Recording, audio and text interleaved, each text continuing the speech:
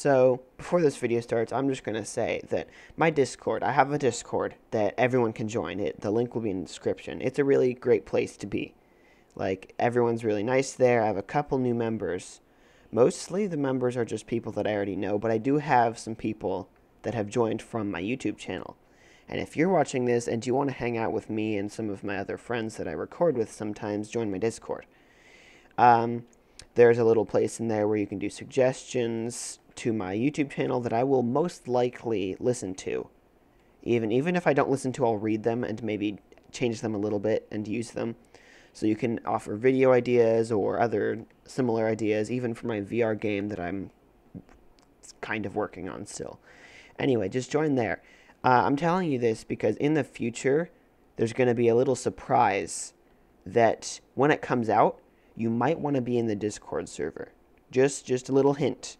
The surprise may have something to do with the Discord server. You might want to be there when it happens. Anyway, enjoy the video. Hello Internet, Good Gaming here, and today I'm back with another tutorial. A lot of people have watched my, well, just in general, a whole lot of people have watched my other Minecraft tutorial. Nope, go away. Have watched my other Minecraft tutorial on how to move MinecraftWorlds from one computer to another. And I've gotten several comments, some nice comments and some not very nice comments, saying, hey, so I have Minecraft Windows 10 Edition, why can't I move my files? Like, they're just not showing up. So just to make things less confusing, when I say Minecraft Windows 10 Edition, I actually mean the version of Bedrock Minecraft that you get on your computer. Like, there's the version of Minecraft that you get on your phone, that's Bedrock Minecraft. If you get that version on your computer, that's Windows 10 Edition. It used to be called that, now it's just called Bedrock Edition. Anyway, now I'll continue the video now that you understand that. And that's because Minecraft Windows 10 Edition and Minecraft Java Edition are totally different things. So I have both, in fact, on this same computer here that I've always used. I have both versions of Minecraft. Because I'm an OG Minecraft player, and I got my Minecraft account before Windows 10 Edition. I got it like way back in like 1.3. And so that means when Minecraft Windows 10 Edition came out, I got it for free because it was in the beta version and it was kind of garbage. And I remember my really old PC couldn't run Java Edition Minecraft. And that's why I installed Windows 10 Edition, because my old PC didn't have the physical capability of running Minecraft. And so I got the Windows 10 Edition and saw it was total garbage until it got updated several times so that it was at the same level as mobile. And then mobile got updated so that it's almost at the same level as Java Edition. Anyway, I'll shut up now and tell you how to move your worlds. So it's going to start the same as the other tutorial, where you're going to hit the Windows key and the R key at the same time, and you're going to get this little run window. Mine showed up on the other screen that I have, my other monitor. So you're going to get this run window, and you're going to type %appdata %. So %appdata %. You're going to hit OK, and it's going to open this window. Now, I have a million different things in here. You probably won't have as much junk in here. I don't even know what half this stuff does. But you don't even want to be in here. So up at the top, you should see your username here. Mine's Grid Gaming Ultimate. And then AppData and then roaming. So you're going to want to go back and click on AppData so you can see these three folders. Local, low, and roaming. You're going to want to open up local. And then I have a bunch more junk here. You won't have this much. And you're going to go down until you find packages right here. And you see a bunch of gibberish and then a couple ones that make a little bit of sense. You're going to want to go down until you see something that starts with Microsoft.Minecraft. So for me, there's a million different Microsoft things, but here is Microsoft.Minecraft right there. It's the only one. So you want to open that up. Then you're going to go to LocalState, Games, and com.mojang. Now you can go to, you want to go to MinecraftWorlds, and there's going to be a bunch of, depending on how many world files you have, there's going to be one of these gibberish files for every world file you have. So you're going to want to open up one of these files and look in the level name.txt. And I'm not going to do that because I don't actually know what this is, and it could be something super embarrassing because I haven't played this in years. Actually, probably just about 1 year. But so you're just going to want to open up that folder and check the level name.txt. And so then you can just make sure that's your world. Now you go back out of MinecraftWorlds, copy this world. So I'm just going to do that with this one, Control-C, or you can just right-click and hit copy down there and paste it on your desktop. And I don't know why it keeps putting it way up there, so I have to reorganize my entire desktop. But now I can close this and I have this world right here. So then you're going to want a USB drive. That's probably the easiest way to do it. If you have a USB drive, you probably should. They're pretty cheap. Then you can use it. If you don't, you should probably get one, but I will explain another way to do it. USB drives are really helpful, but there are other ways to transfer files. So you have this file here. This is your world file. You want to keep this. You also don't want to control cut, so it would be Control X to cut it. That would, when you paste it on your desktop, it would delete it from your worlds file on this computer that I'm on. And then when you put it on your other computer, it would add it to there.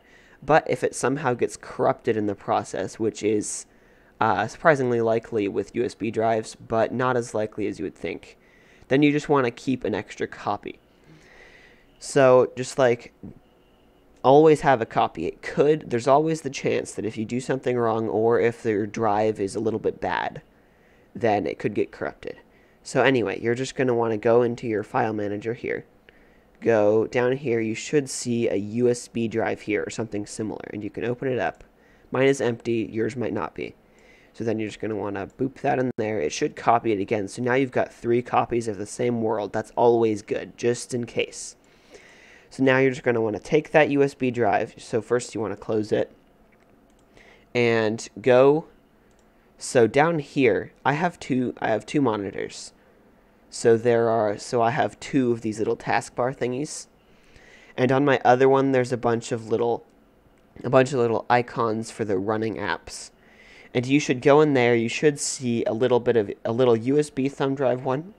You want to open that up and hit eject, and it should say your USB drive. Mine says eject UDisk, and under it has USB drive G. So that's my USB drive letter. And so I want to hit that to eject it. I'm not actually going to do it because I'm not actually going to take it out. So you just want to eject that just so nothing bad happens. You should be okay with just pulling it out, but ejecting it is the safer way. So now you just want to take it out, stick it in your other computer, and do the same thing but backwards. So like I would, if this was a different computer, I don't have access to one easily right now. I could go into here, I could drag this out, copying it again, and then I would have one on the desktop of my other computer. So then I just hit WinR %AppData%. Then I just go back to AppData, into local, down to packages. Where is it? Is it packages? It is. Where is packages? There it is. Then I go down to Microsoft.Minecraft, LocalState, games, com.mojang, and then MinecraftWorlds. You just drag this into your MinecraftWorlds, and you have officially transferred your Minecraft world. So that's done. You can move this Minecraft world from any Windows 10 computer to any other Windows 10 computer with Minecraft. So you always have to have Minecraft Windows 10 installed on the computer to get this folder where you have your worlds. So I said I was going to explain another way to transfer the world. So I'm just going to copy it and paste it back onto my desktop. Reorganize my desktop again. Bam, bam. So there's one other way to transfer it. For example, if you don't have easy access to both computers, or if you're missing a USB drive. If you don't have a USB drive, get one. They're only like $10 for a couple, 60 gigs. That's all you really need.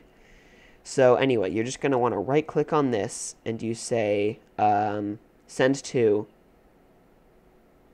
compressed zip folder. I have a bunch of different programs that are all adding stuff here, but it's going to say send to compressed zip folder. You just want to click that, just let it have the name. So in here, you have your folder. Now, the reason you're doing this is because you're going to email it to yourself. So you're just going to want to go into your email program and email it to yourself using, you can do that.